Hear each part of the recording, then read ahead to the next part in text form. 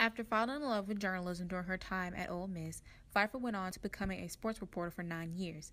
She's bringing knowledge from her past years as a sports reporter, as well as embracing the upcoming lessons her new title will bring. 6 days a week, bigger circulation, and just the opportunity, I guess, to lead, to kind of go from a section editor to being over, essentially managing the whole paper. It was really a challenge, and that's really, for me personally, I don't like to necessarily do the easy thing. I like to do something that I can really throw myself in and challenge myself.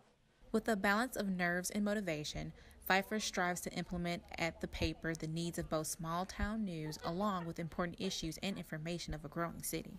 Oxford's still a small town, so I think you have to always kind of keep in mind the community journalism aspect. It is important, 75th wedding anniversary or something, things like that. You don't want to lose that stuff.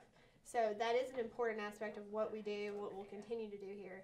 But at the same time, the city is growing.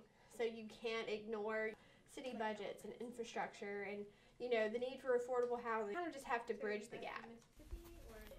After only 2 weeks, co-workers at the Oxford Eagle described Phifer as a positive attitude and a go-getter. Because we have to coordinate, what our advertisers are requesting with what can be put in the paper, and she has been so accommodating and easy to work with. Phifer has approached her new position with optimism and courage. But at the same time, it makes me motivated to prove, oh yes, I can do this. Joe Miller, NewsWatch, Ole Miss.